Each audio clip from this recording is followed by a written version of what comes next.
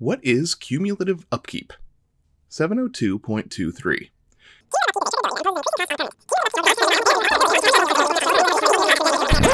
This is a weird one, and most definitely a relic of the early days of Magic.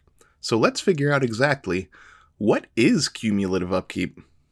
Alright, so, if a card of yours on the battlefield has cumulative upkeep, then at the beginning of your upkeep, you put an age counter on it.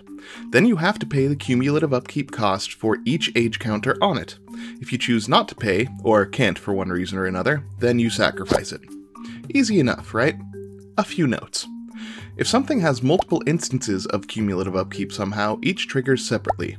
But the age counters associated with each ability aren't separated at all.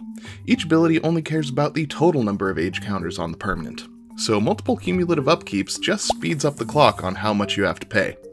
Also, you can't pay partial costs. It's all or nothing. So yeah, cumulative upkeep is definitely a weird old mechanic. It's technically a downside mechanic, but enough cards are out there with odd cumulative upkeep costs that there are plenty of ways to end up using one of those costs as fuel for some engine or another. And that's what cumulative upkeep is.